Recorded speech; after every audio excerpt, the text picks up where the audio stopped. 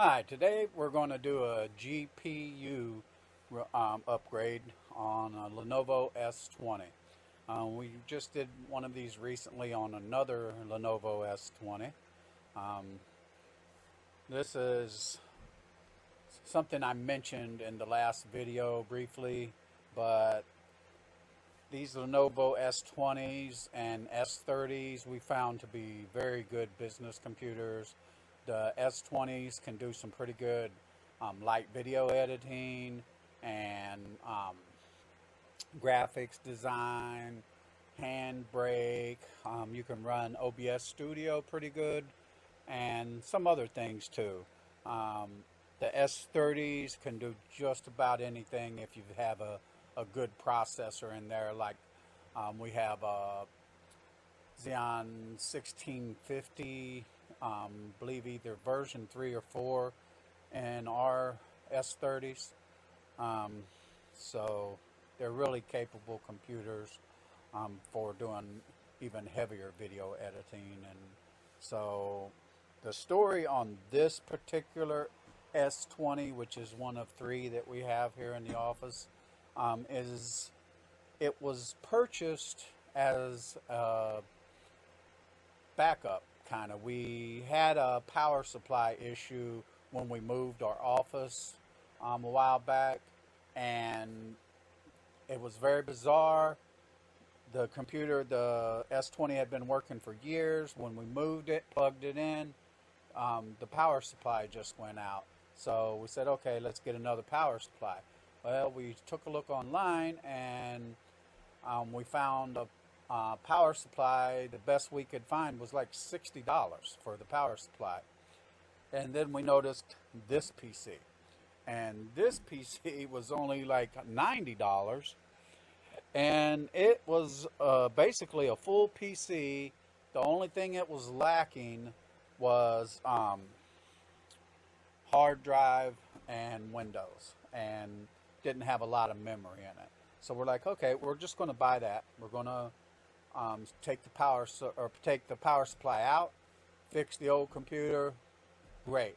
And that went smooth. So here we had the S20 case, motherboard, everything just sitting around, and at one point we ran across a really good deal on a power supply, which we would have took in the beginning if we would have seen that, but it wasn't available at that time, and we wanted to get it back up and running.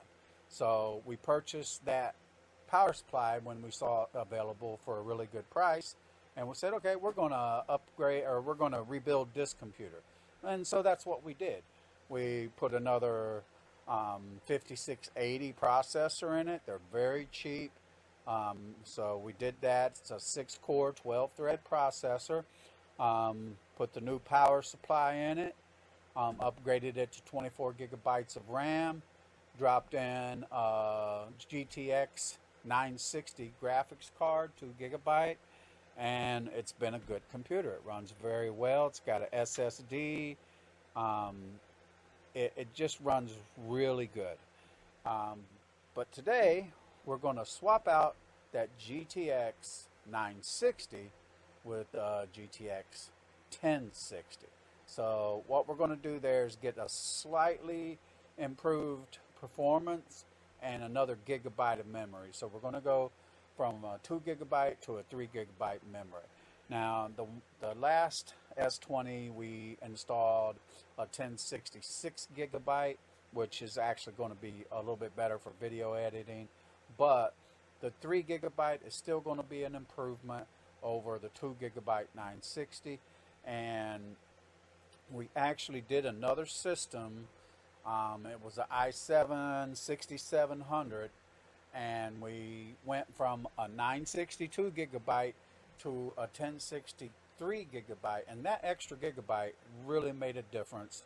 And I'm sure the little bit of speed improvement helped too. So between those two, it was an improvement. So we thought, you know, we have this card laying around, let's just go ahead and do it, and we want to share that with you. So we're going to switch over here, and you can take a look here at the case. Um, what we have here is an Asus, and it's been tested. It's a good card. It's an Asus 3 gigabyte graphics card, GTX 1060. So let's see how that works.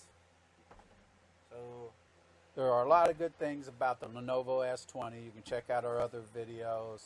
I know I sound like a fanboy, and that's because I am. I love Lenovo's. I love my first computer was an IBM. They're just well built. Watch that video, by the way. Very interesting. Over 20-year-old IBM.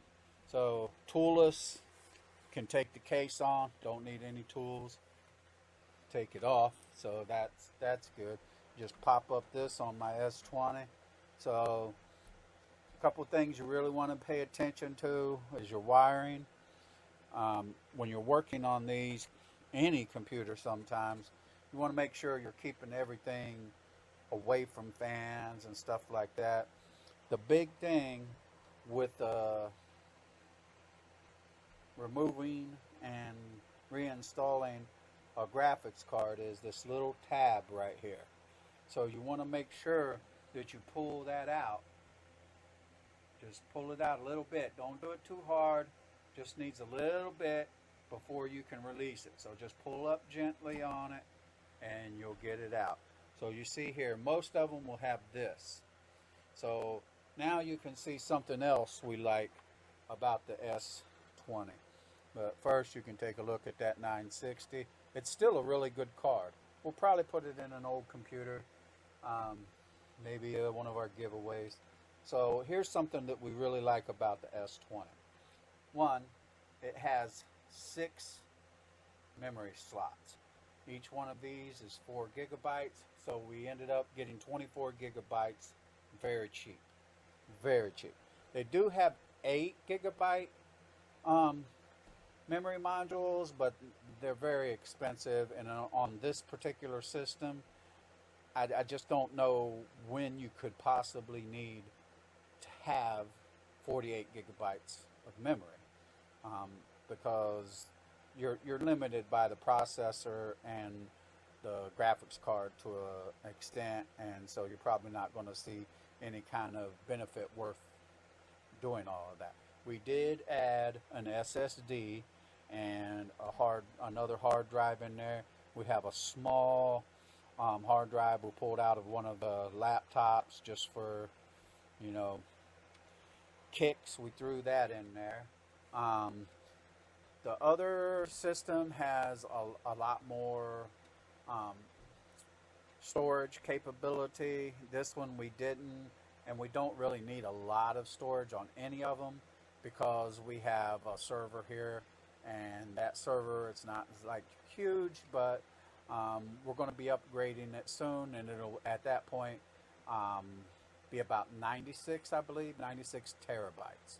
So for our use here, that's really good. I know you hear and see some of these people can build these massive servers, and that's all nice, but 96 terabytes, we're proud. That's good. And we're actually going to be doing another video of our backup server. So we're going to build a second server, or actually we're going to upgrade it. It's already been built. We did a short video on that, but as we take out the drives from the main server, we're dropping them into our new backup server. So it's going to back up the critical stuff from the main server. So another thing we like about these S20s is those 2 X16 ports there. So you could actually put in 2 graphics cards, not much point in that.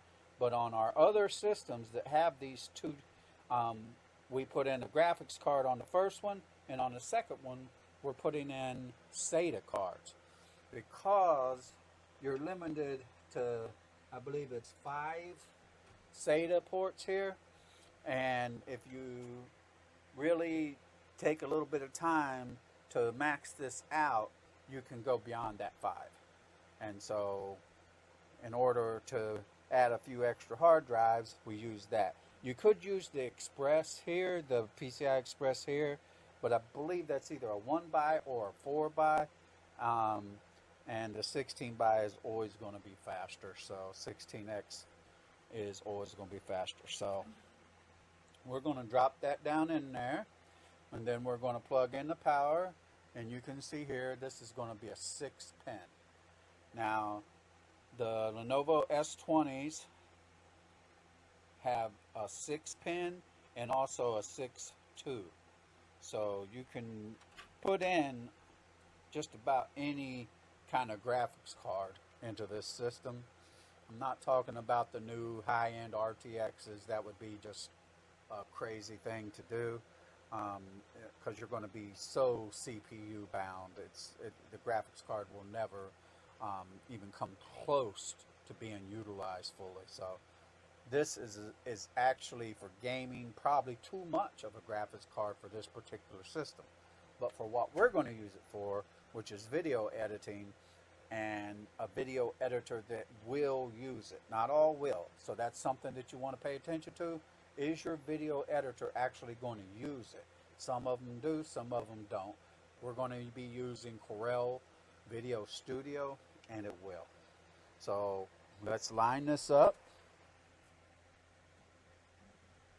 Make sure we get it lined up really nicely before you start pushing it down in there. You do not want to break the motherboard. So let's get it lined up nice, and then we're going to pop it in till it clicks. And then we're just going to check it out, make sure it's lined up nice over here, and then let's get the power cable back in. I always like to just push on it lightly like that, because if it's not seated, sometimes it'll rock a little bit, and that's a good indication that you need to take another look at it. Now, after I do anything like this, one of the other things I like to do is just do a quick visual inspection. Maybe press down on a few things. Sometimes memory can come unseated, or maybe we just didn't get it in good as we thought last time. So just take a look, make sure everything's together, make sure nothing's touching any of the fans, make sure all of your SATA cables are connected, power, everything. Don't want anything coming loose in the process of trying to improve and upgrade the system. We don't want to run the system. So looks like we got everything good. We're going to just close it back up. Ooh, that card is a little higher. So that's something we did not know. So we're going to probably have to pull this piece out. That's a pretty easy fix. But yeah, we may have to pull this entire piece out. We've done that before. Some of these cards are a little bit higher here than others. It depends on the manufacturer. This one wasn't. The last build we did with a PNY wasn't. It's not really necessary. It's locked in there good. This isn't going to do much good, so we don't have problem taking them out. We've done it before. So that's it. We hope you liked the video. If you like it, please subscribe to the channel, like the video, share the video, leave your comments. We appreciate you watching. Have a good day.